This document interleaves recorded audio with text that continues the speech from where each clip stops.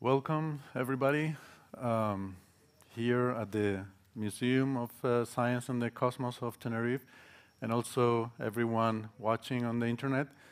Thank you for joining us tonight.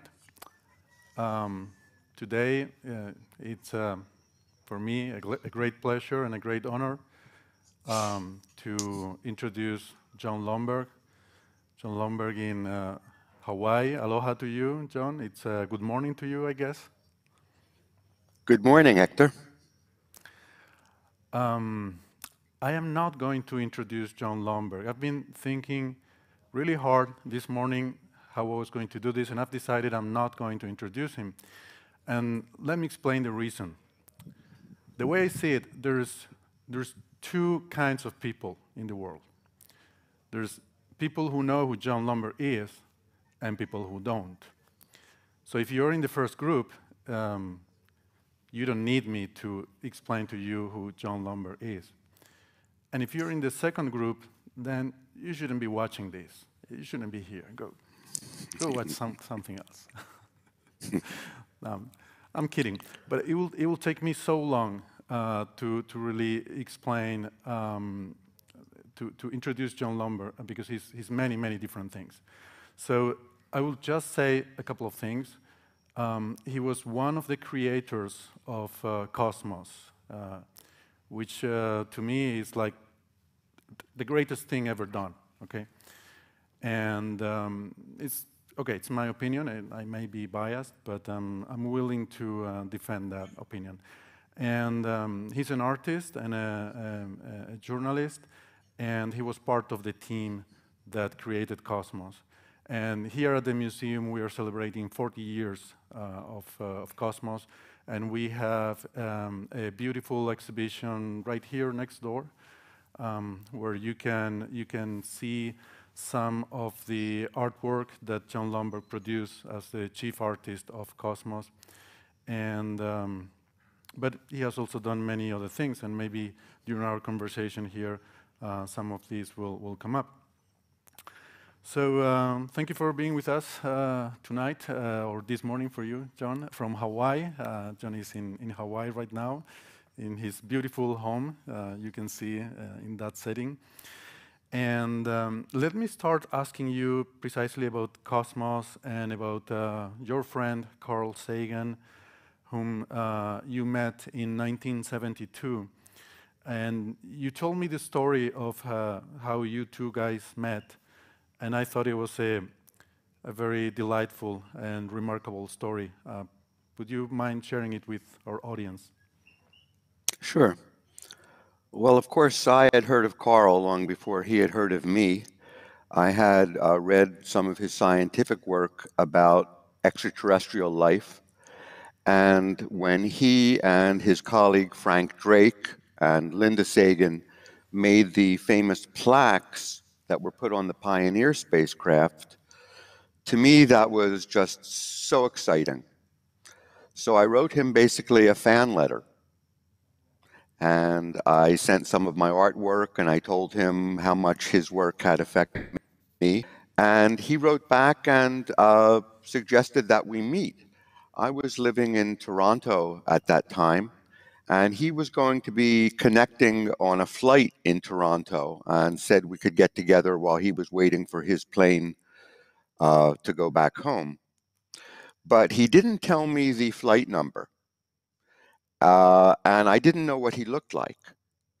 So I realized, how was I going to find him? And in those days, you could go right up to the gates. There was no security. So I started thinking about talked about the search for extraterrestrial intelligence, where the situation was very much the same. Here we are on Earth. We think there are other beings elsewhere. But how do we find them? How do we make a sign, or how do we find a way that they can find us? And that's the problem that we haven't solved with extraterrestrial life. So I had to solve it with Carl Sagan. So the solution I thought of was to take a scientific equation. It was called the Drake equation, named after his colleague Frank Drake. And it was an equation that had to do with a way to figure out much life there was in the universe. And I thought that in Toronto Airport that day, the only person who would recognize the Drake equation would be Carl Sagan. So I put it on a piece of paper, I wrote it very large, and put it on the outside of my art portfolio. And I simply stood in the airport and I let him find me. Many people walked past me and gave me looks. They didn't have any idea what I was trying to sell them. And finally, a tall man came over with a big smile on his face and said, "That was a very clever way of finding me." So we started off on a good note like that, and our friendship then continued for 5 years, right up until his death while we were working on the movie Contact. Mhm. That's yeah, I found that story very remarkable, and I think it describes very well both you and Carl, and that you were able to meet that way. I think you mentioned to me that at the time he was starting work on the Cosmic Connection, and that he invited you to collaborate on that book with him. Is that correct? Yes, at that very first meeting, after we had spoken for an hour or so, he told me that just signed a contract to do what was his first book for a popular audience, The Cosmic Connection. The original title was The Cosmic Perspective, but the hit movie that year was The French Connection. So the publisher suggested that the title be changed to The Cosmic Connection, which was a good title because really what Carl tried to do in that book and in Cosmos and in everything else he did was to help people see the connection between themselves and the cosmos. So that was the first book we worked on together. I did about a dozen pictures for that book, and we realized that we had a lot in common. We became very good friends. We enjoyed each other's company a lot. We laughed a lot. We talked about things that both of us were interested in, especially the idea of extraterrestrial intelligence. And we just decided that we would continue working together, and we did. Hmm. Interesting. Um, I I often say that one of the most important messages in Cosmos is precisely the cosmic perspective, the realization of how small we are, how fragile we are, and what is our place in this vast universe. But at the same time, how important we are, because we are the most exquisitely complicated thing that we know in the universe, and that's, I think, um, what the words cosmic perspective, at least to me, that's what brings to my mind when I hear those words. So I find it very suggestive that his first popular book, he was thinking about calling it the Cosmic Connection, the Cosmic Perspective, which I think is a very appropriate thing. Can you tell us something about his personality? Like when you got together at the airport, I can see that you like coffee very much. I can probably tell our audience some things about you, because from the conversations that we have, from the interactions, I can tell the audience here that Jon is a very easygoing person, a very, I think, very cultivated, very interesting person who knows about many different things, very interested in literature, art, science, and it seems to me that you are a person who, on the one hand, you are very rigorous about your work. You are very, you want to make, everything has to be perfect and right when you work, but at the same time, you're very open to new ideas and suggestions. That's at least the impression that that I get from you, from our interactions over these past months. I wonder if you could make a portrait like, well, I don't know if I got a right picture or not. Maybe I got it completely wrong, everything. You can correct me if that's the case. But I wonder if you could paint a similar rough portrait of Carl like that, because all of us we have seen his interviews, we see him in Cosmos, we've read his books, and maybe we wonder a little bit what he was like in, in the close proximity that you had the opportunity to enjoy. Well, I would like to believe that the things that you said about me are true. I know they were true about Carl. He was at the same time extremely rigorous. If anything was about science, he wanted the science to be accurate. He had a clear distinction made between what we know and what we speculate. And it's very important not to confuse the two. And he was interested in everything. He was interested in history. He was interested in politics. He was interested in art. He taught genetics at Stanford. Even in science, he was all over the map. In astronomy, there's a big distinction between the astronomers who study planets and the astronomers who study everything else outside the solar system. But Carl was in both worlds. He was interested in the galaxy and he was interested in the atmospheres of the planets. So I think his ability is something everybody saw, and also his ability to articulate, to explain, to make it understandable and important to everybody else. But what I think people don't know about Carl is the kind of person he was. First of all, he was very funny. He could have had a career as a comedian. He could tell a story and have a whole room full of people just laughing. And he had had so many interesting experiences and met so many people. And every story seemed to have a funny aspect to it. And his timing, often talk about the importance of timing in comedy, and his timing was perfect. And in fact, when we were working on Cosmos and other projects, some of us often said to him, Carl, why don't you show your humorous side? Show people how funny you can be. But he always resisted that because he was usually talking about very serious subjects, and he chose not to approach it humorously. But I often think he could have done Cosmos almost as a comedy show, and it would have worked. So that's one of the reasons I enjoyed his company so much. He was just to be with. He always had something to say. He was a wonderful person to watch television with when people were doing stupid things, because his commentary on it was worth more than the program. The other thing that I don't know if people know about him is what a great humanitarian he was. He was always a champion of social justice and human rights. In his department at Cornell, he was a champion of the rights of gay scientists and transsexual scientists, when long before that was considered an issue, a main. He would support those people and defend their rights to do science, whatever their personalities were like.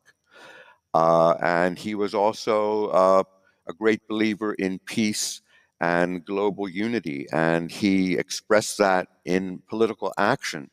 I don't know if many people know that he was actually arrested in protesting some of the United States government's nuclear weapons policies. He was part of a group that went on to a test site to stop a nuclear test, and he was arrested for that. After Cosmos, when he kind of became the world's guru, he could have stayed there comfortably, but he risked his career and he caused a lot of people to turn against him because of his outspoken political views. He was a man of enormous personal courage. He also had tremendous health problems his whole life. Just in the 25 years I knew him, he had 3 major crises that almost killed him. And the third one finally did kill him. But in each of those, he responded with courage. He endured a great amount of pain and suffering without complaining. And he was always kind of an idol to me in how a person should behave. Wow, you have said many things that I had no idea about, and I'm sure many of the people who are watching feel the same way. So thank you for that. And I was particularly surprised by your comments about his, not only his sense of humor, but also his ability to make comedy, which are two separate things. I was not surprised to hear that he had a witty sense of humor, but that he was also able to express it in a way that could successfully, act as a comedian for a crowd. Going back to Cosmos, do you remember? I mean, at the time, you had known each other for a while, for a few years at least, I guess, since you met in 1972. Do you remember how the whole project started? The first ideas? I don't know. Is it something that Carl came up with, or did he get the idea from some other people? How do you remember any of that? Yes, well, was the first television program that Carl wanted to do. Back in 1973, he was working with a production company to make a program called Man and the Cosmos. And I worked on that with him and went all over the country looking at what at that time was the state of the art in computer graphics, which was very primitive. And but that show was never produced, but it started in his mind thinking about how he would address these ideas on television. Then a few years after that, still before Cosmos, the director, Francis Ford Coppola, the director of The Godfather, wanted to make a TV special with Carl. And the premise was it was going to be as if the program was interrupted with a live news bulletin. And the bulletin was we had just made contact with extraterrestrials. Mhm. And that would be the story. And it would run over several nights on television. And in order to explain about extraterrestrials, Carl would cover many of the same topics that we covered in Cosmos, the origin of planets, the origin of life, and things like that. So television was very much in his mind, but neither of those projects happened.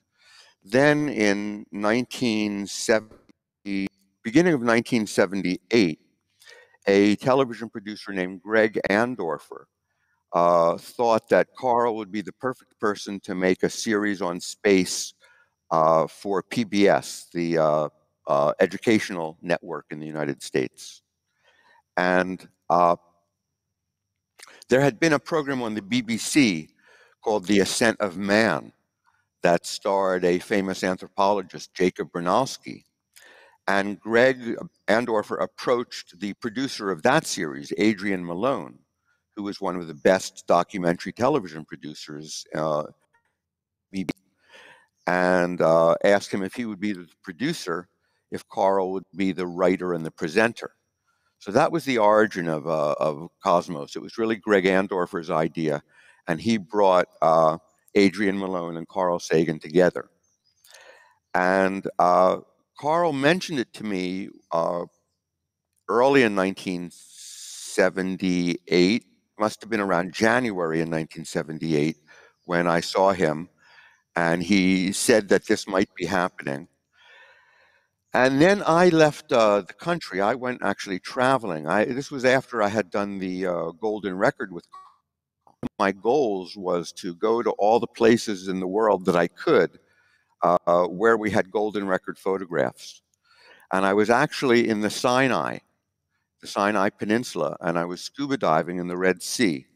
One of the pictures we have on the Golden Record is a scuba diver in the Red Sea, and I actually found the dive master who took that photographer on the dive, and I asked him to take me to that same dive site. So while I was there, I called back to my home in Toronto, where I was living, and I was living in a kind of a house with a number of artists and writers and interesting people. I rented a room there. And I remember I was in a payphone in Sharm el Sheikh, which is at the very bottom of the Sinai Peninsula, very remote. And I was on a payphone with a very bad connection to Toronto. And I was talking to my friend, and I heard barely through the static said, Carl Sagan wants you to come to Los Angeles right away to do a television show. And he didn't say any more than that. So it was a very mysterious kind of message. I assumed it was for that same show we had talked about. So, when Carl calls you, it was near the end of my trip anyway. So I came back to the mainland and went practically straight out to Los Angeles, and then began over 2 years of working with Carl and Adrian and the rest of the team on making Cosmos. Mm-hmm. Okay, so I didn't know this. So you actually had a project of going through all the pictures in the golden record and recreating that. And so this was a message. This golden record was supposed to be a message of what humankind is doing on Earth, and you wanted to be humankind. You wanted to do everything that humans do. Very Well, if interesting. we send it into space, I thought I should see it. But I think there's a very nice moral here that so even before Cosmos, there were at least two failed projects that you mentioned that Carl wanted to do. So I think this is a valuable lesson, especially for our younger viewers, that failure is part of life, and sometimes you have projects that you unfortunately can't see them through to a successful conclusion, and even Cosmos was preceded by other failed projects. So one should not be discouraged by failure, but on the contrary, use it as a learning experience to do something better in the next one. In Cosmos, one of the things that are more memorable, I think, was the shape of the imagination. And I think it was really brilliant because the shape of the imagination in Cosmos, it doesn't look anything like anything that had been made before in television or movies, the inside or the outside of the shape. And in fact, it doesn't even look like anything that has been done ever since. So to me, this is a signature of a classic, something that is timeless. You see it now, and it doesn't feel dated or obsolete because it's not like like the ships in Star Trek or Star Wars. It was something completely different. Can you tell us a little bit about how the ship of the imagination was conceived? The Spaceship of the Imagination was the idea of Adrian Malone, the series producer. Carl originally thought that he would just be standing in a studio or perhaps voiceover for most of it. But Adrian thought that it was very important that Carl actually be in space, because if Carl was in space, it would allow the viewer to imagine that they were in space as well. But from the very beginning, first of all, we knew we didn't have the budget to do anything like Star Wars. Cosmos was made after the first Star Wars film was out, and while the second film, The Empire Strikes Back, was in production. In fact, one of the special effects contractors that we worked with won an Oscar for the effects on Star Wars. And they knew how much those models cost and how much that kind of photography cost. And it was simply beyond our means. Beyond that, Carl didn't want to be competing with Star Trek. He didn't want people to compare his spaceship with a Star Trek spaceship or the Star Wars spaceship. This first Star Trek movie was also in production. And again, we knew that they had a budget that was far more than ours. So we had to find a solution. And the exterior of the spaceship came about from a painting that I did, which kind of showed a dandelion in space. It imagined a cluster of stars like the head of a dandelion and the seeds drifting off into space. And Carl liked that painting and said that that's how the spaceship should be. So from the outside, the spaceship looks almost like a piece of dandelion fluff blowing through the cosmos. And the interior of the spaceship was designed by the art director at KCET, the television station where we produced the series, John Retzik. He designed the interior.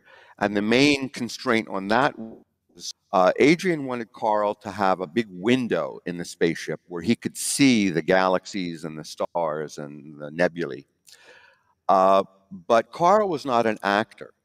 And the normal way you would do this was have Carl looking at a blue screen, and then you'd put the animation on it later. But Adrian was afraid that Carl would not be able to react to a blue screen the way he would if he saw the real effects. So the screen was actually a projection screen, and the effects were rear projected. That is, the projector was behind instead of in front of the screen, projecting the animation onto the screen so Carl could really see it. That also meant that when Carl was in the studio doing the shooting, we couldn't let him see any of the animation ahead of time, so that his reaction would be as if he were seeing it for the first time. That also meant we had to hope that he would like it, because if he didn't like it, then his reaction would not be so good. But he had a lot of trust in me and the wonderful team of artists that I worked with in making all the projections on the screen. So, but that was technology of the time, both in terms of projecting, rear projection, and also in terms of the cameras that could record it, because the light level, the other thing Adrian wanted was that the light level in the ship be very dark, be very dim. So we were using really the newest cameras that could film in those very low light levels.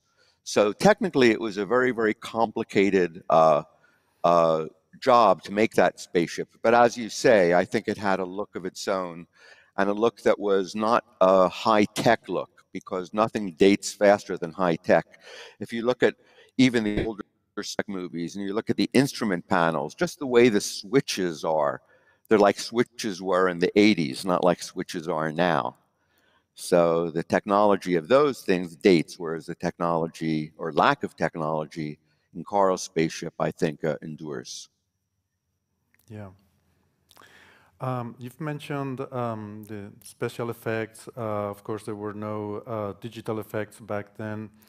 And one of the things that we have here in the exhibition, which I think is absolutely fascinating, is those acetate sheets that you sent us, that were used to produce the sequence of the animation of the approach to the Milky Way galaxy.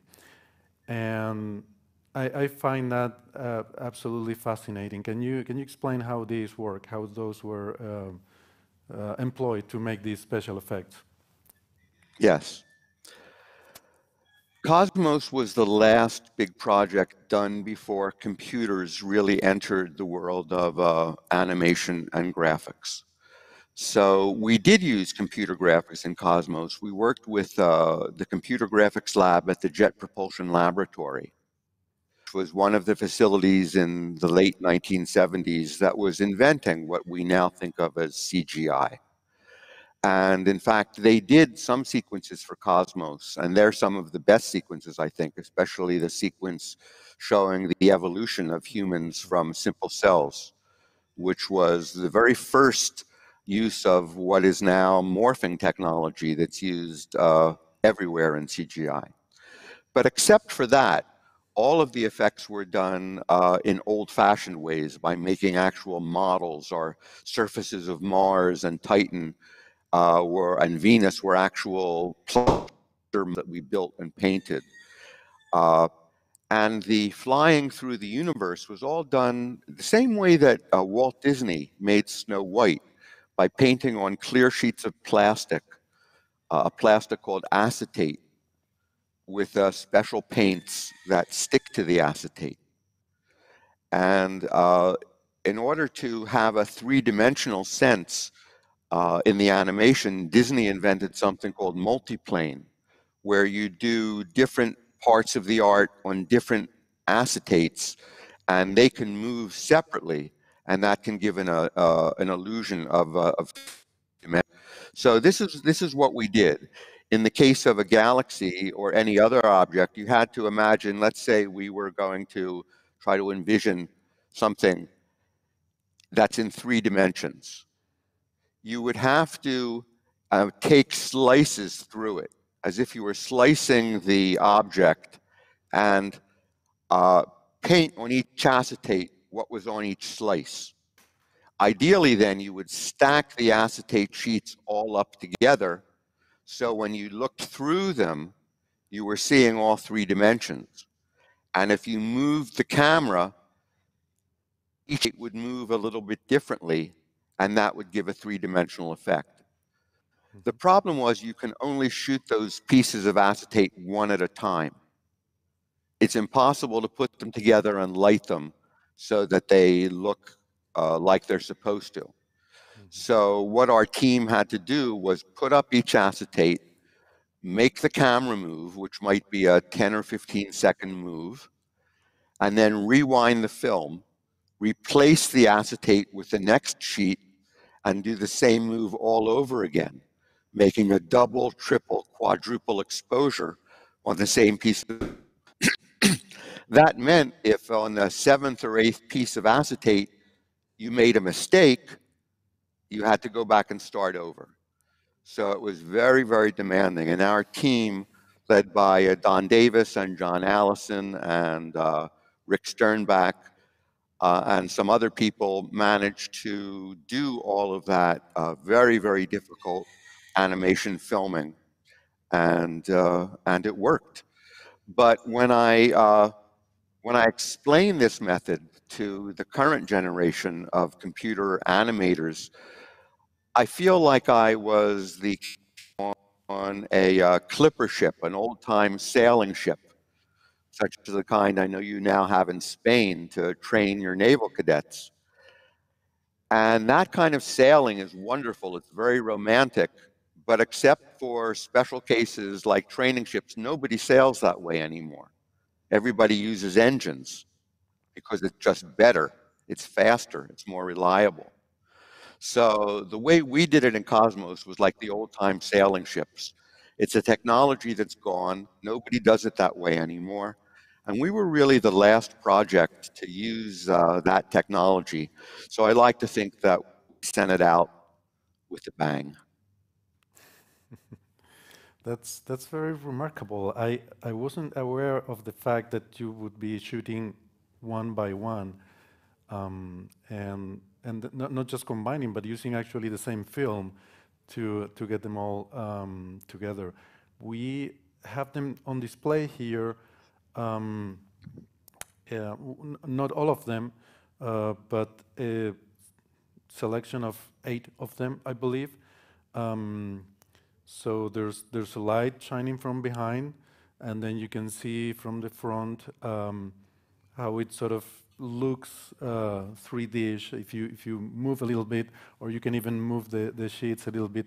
But of course, it doesn't look real because it has to be precisely calculated and moved, and we still have to fine-tune it a little bit. We have to place them in the correct order because we didn't put all of them. So one will have to very carefully put them in the right place and move them at the exact rate in order to get it right. But still, even if you don't, I mean, even if it's not the perfect effect, but at least people can see the trick. They can see how it's done. So from Yes. that point of view, I really love it. And to think that they were shot one by one, these 14 sequences, and each one had to be moved differently, and you shoot them on the same film is really amazing. It makes you put into perspective the sheer amount of work that these special effects involved.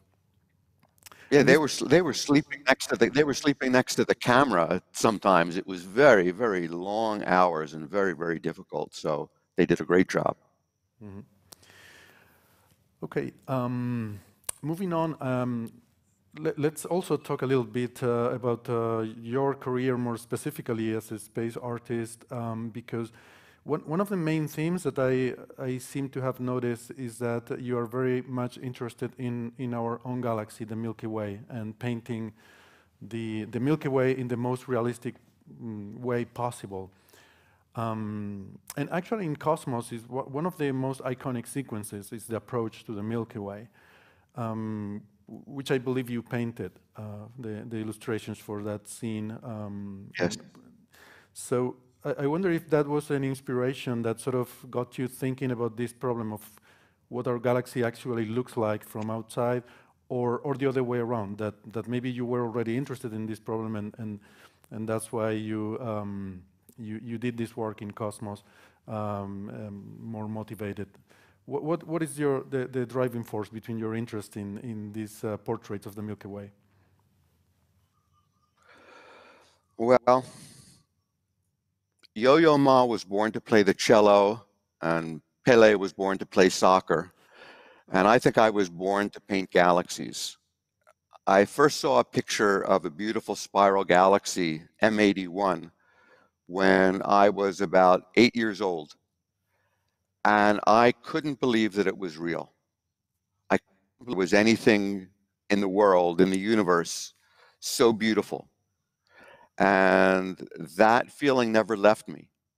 And when I started doing art, it was a subject that I found myself drawn to. And in fact, one of the first pieces I did for Carl Sagan was I built a galaxy for his living room. I had invented a technique actually very similar to the multiplane technique, but instead of using acetate sheets, I used pieces of glass, and I painted parts of the galaxy on different planets with light that would glow ultraviolet, under ultraviolet light. So in a dark room, it looked like you were looking across the galaxy. And I built a model like this for a science center in Ontario. And Carl saw it and he loved it. And he asked me if I would make one for his living room in his home in Ithaca.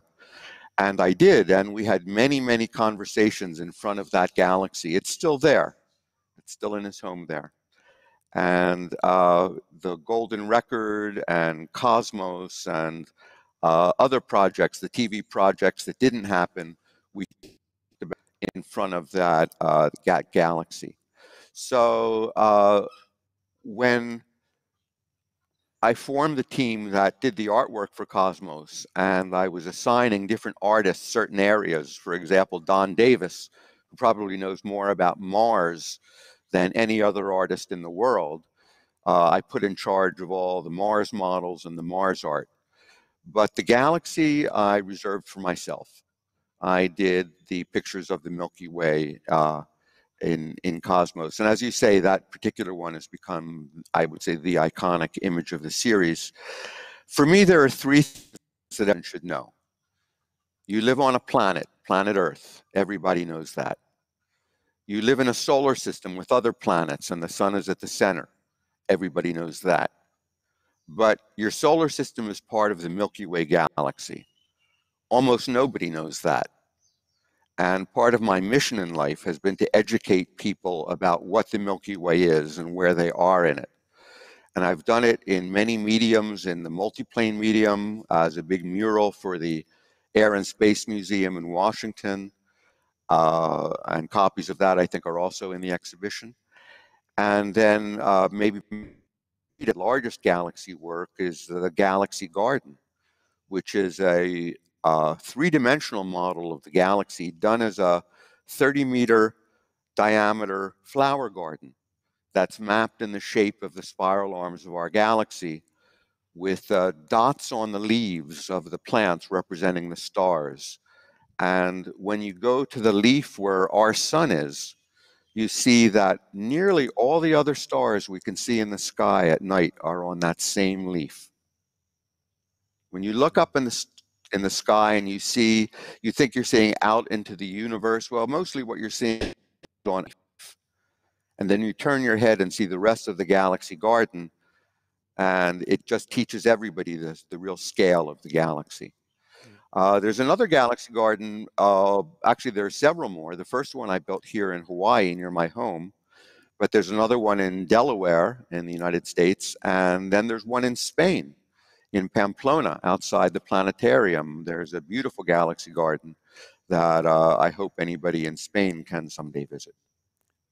Yes, I would like to encourage everyone here to visit that Galaxy Garden in Pamplona, in the Planetario de Pamplona. There's actually a bush there that has the name of this museum in it. So we are represented in that Galaxy Garden in a way.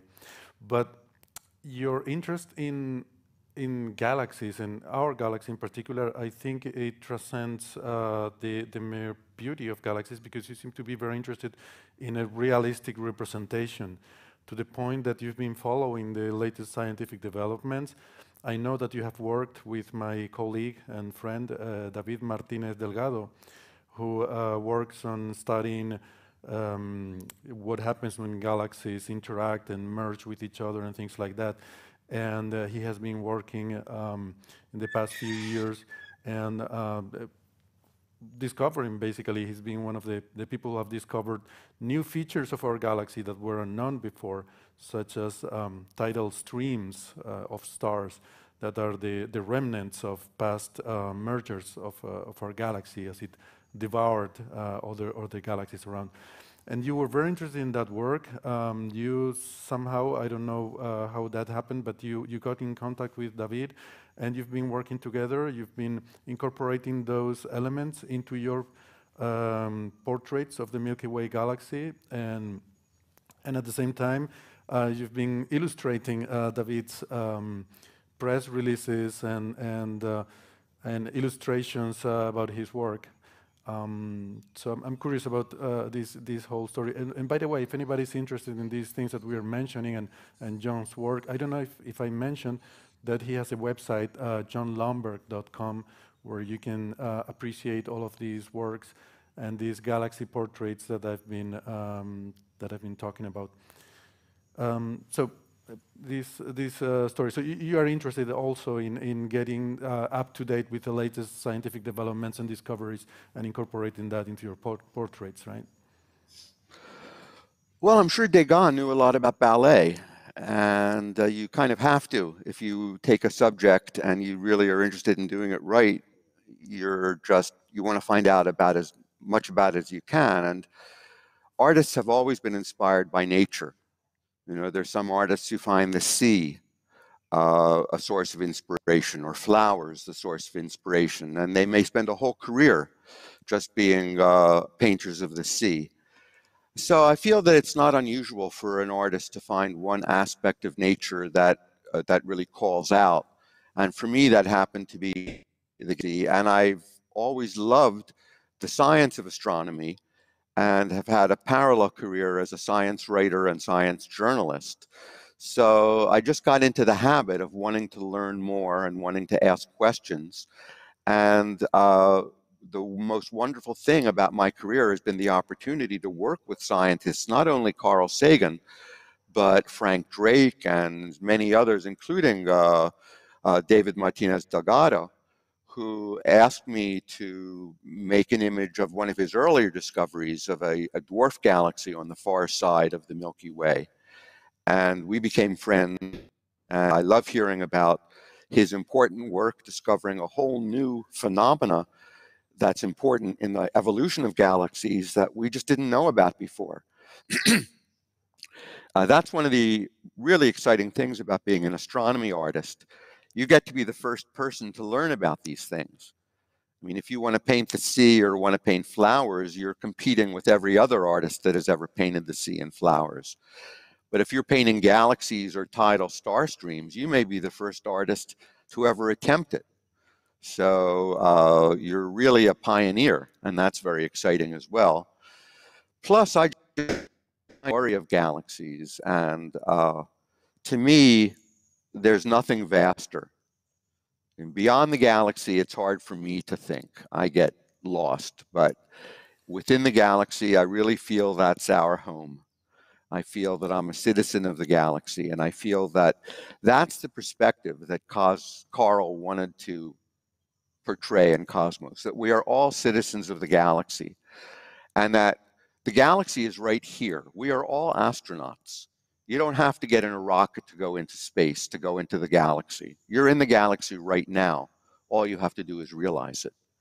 And what I hope that work does is help people to realize it.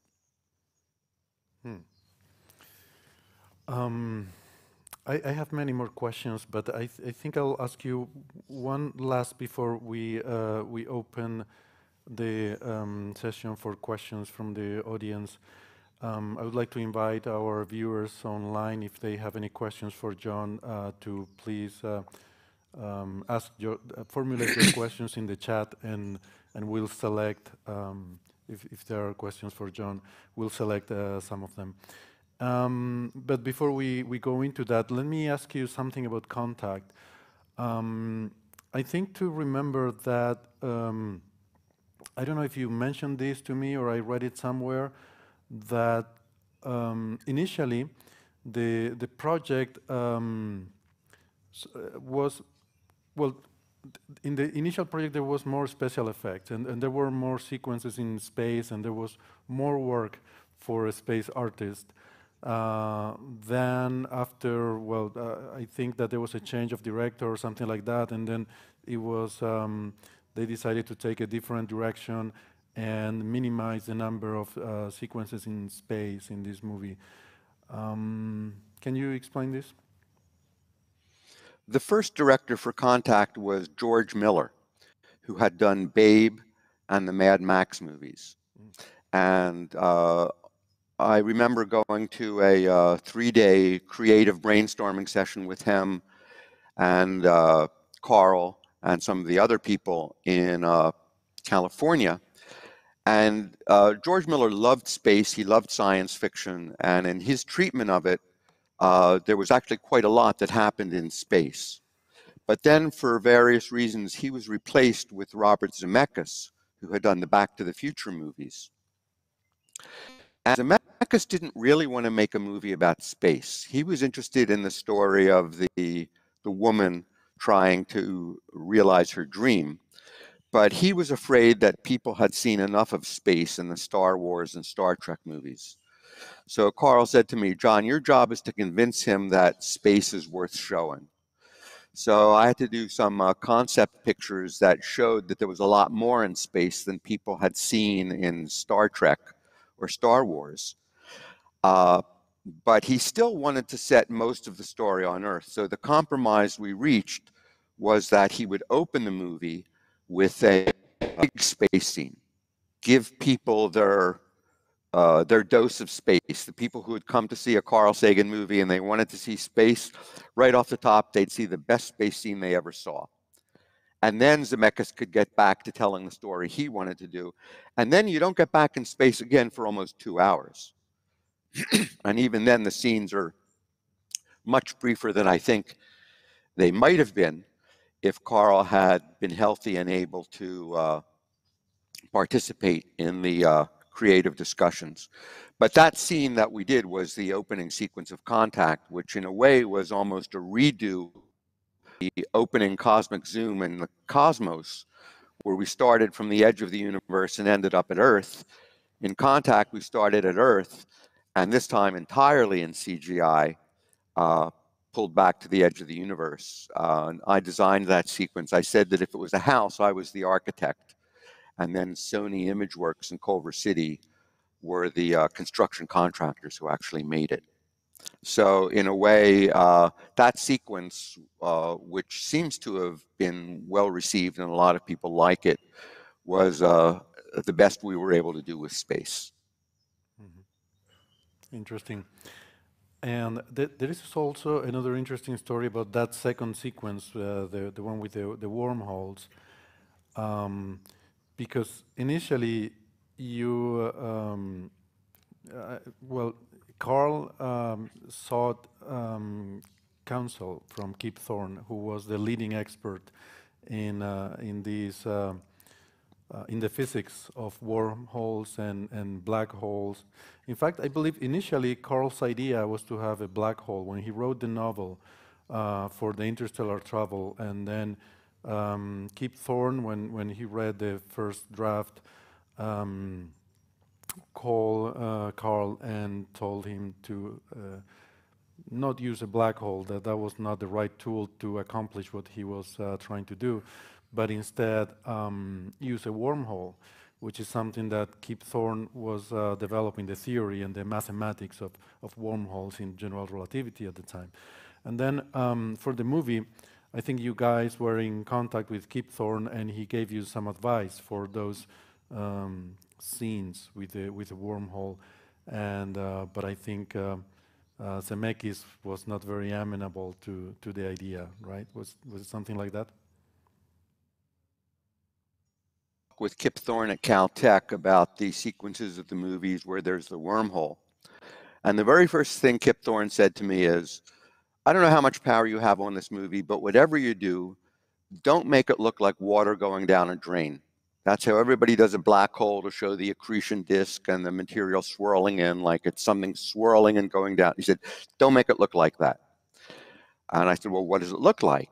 He said, well, I don't really know, but I'm going to assign you to work with one of my grad students who's going to figure it out. So I spent a couple weeks working with one of the students who was actually tracing the paths that photons would take in a wormhole. And we came out with a very interesting look. It's almost as if you look at the backside of a spoon. In other words, it wouldn't look like a hole. It would look like a bubble. It would look like something coming out at you, not like something going in. And what you would see on that surface was the other side of the wormhole, but distorted in a funny way. And I thought, well, that could look really interesting. Certainly not like anything anybody ever saw. So I did some images that Kip liked and his student liked. And then when we had our production meeting where I had to show the special effects producer and the director, Robert Zemeckis, they looked and said, yeah, that's interesting. That's really weird looking. That's kind of cool. But what we really wanted it to look like was water going down a drain. So they did exactly what Kip Thorne told them not to do. And again, at that time, Carl was very ill and was not able to get into that level of detailed discussion. So the wormhole sequence in Contact is not satisfactory. But at least Kip Thorne had a chance to try to do it again more to his satisfaction movie, Interstellar. It's interesting. You mentioned earlier that as an artist, you can, by being in touch with the science, you can hope to be a pioneer by being the first one to picture something. I wonder if you feel that you lost an opportunity to be the pioneer in representing a realistic wormhole in Contact, which then happened later in Interstellar. Are you a bit bitter about that? No, not at all. You have to have a thick skin. The difference between movies and television and painting is that in a painting, I have total control over it. I think it up, I make all the decisions, every decision I make, and I do it, and then people either like it or not. But when you work with television and film, you're working with a lot of other people, and it can't just be what you want. And there are many factors that people are worried about: costs and office and audience reaction and similarity to other movies and many factors. So I had my role. All I could do was make my suggestion, and it happened many times in Cosmos that there were sequences we wanted to have that we couldn't shoot. I think some of the best sequences in Cosmos were the ones that we didn't shoot. But you just get used to it, and you learn to be happy with what you do achieve. Because as you said before, most things don't succeed. I mean, here in America, our big sport is baseball. And if a batter can get a hit 1/3 of the time, he's considered a champion. So on that level, 1 out of 3 is considered great. So I just look at what we managed to achieve, and I'm happy about that. Very good.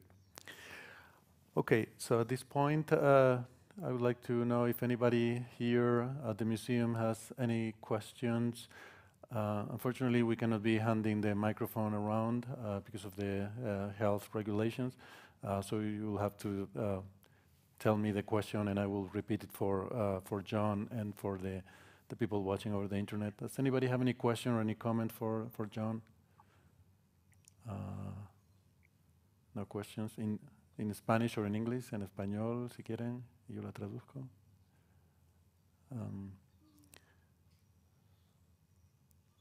No questions.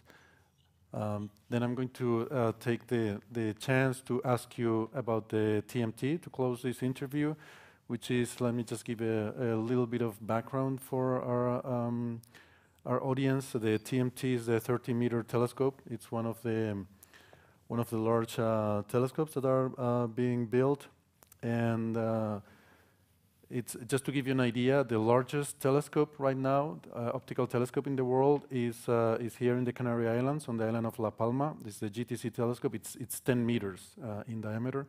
So now there's 3 projects for 30 and 40-meter telescopes. So that's really huge telescopes, and 2 of them are being built on Chile, and the third one is a TMT, which is the project wanted to build in Hawaii, very close to where Jon lives.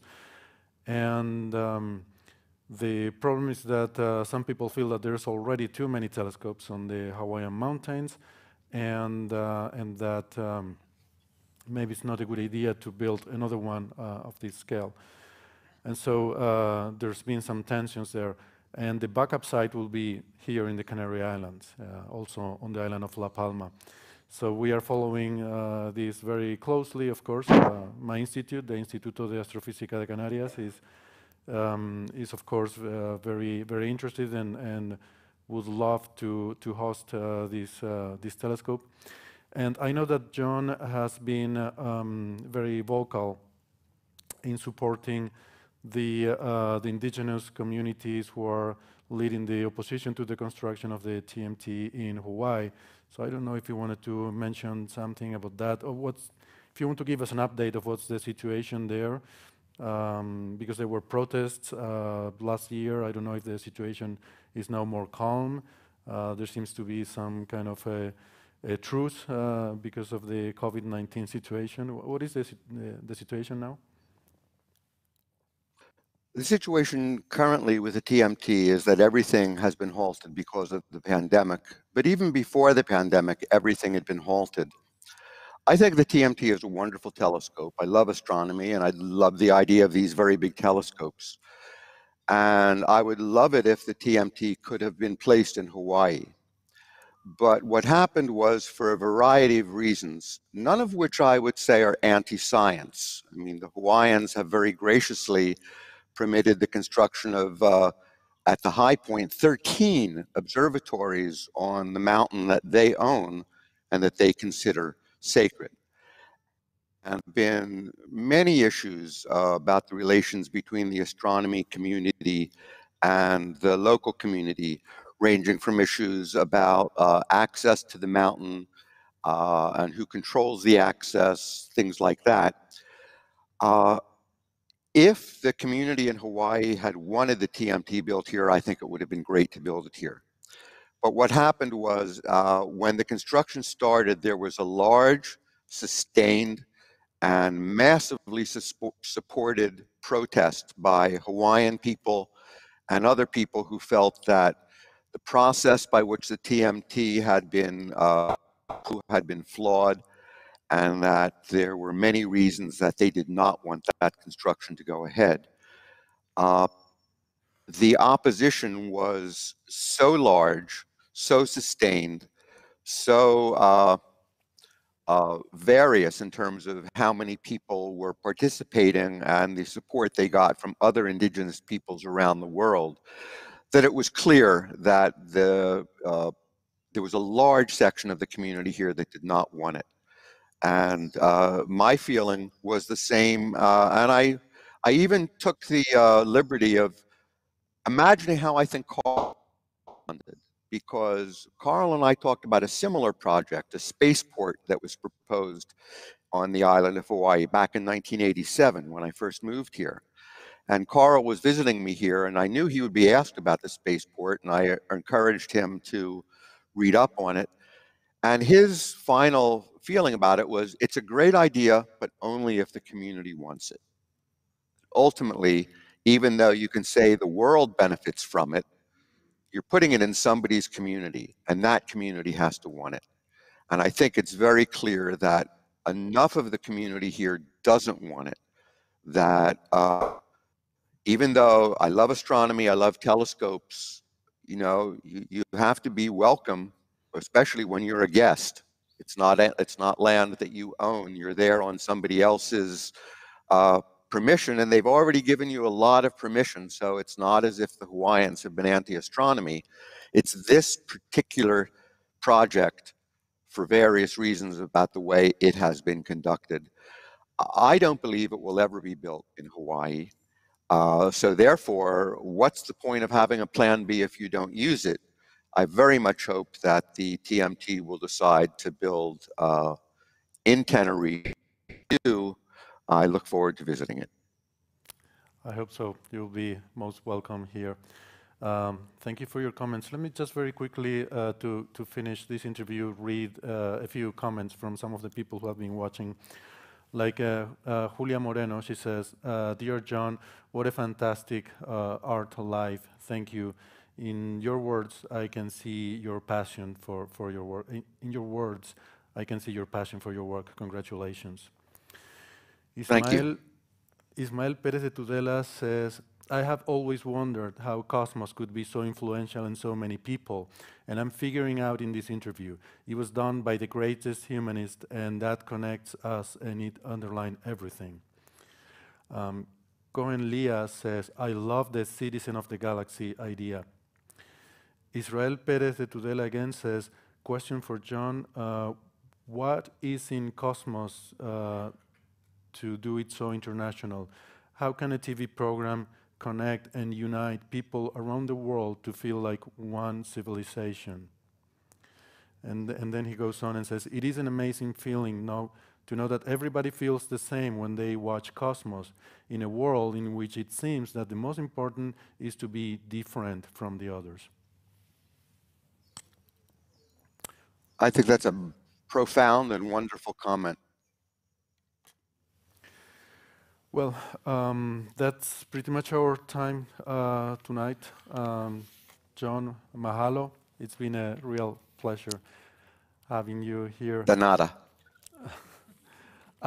Yeah, Jon speaks a little bit of Spanish, so I didn't think about that. We could have done this interview in Spanish probably, ¿verdad? Hubiera estado bien. No?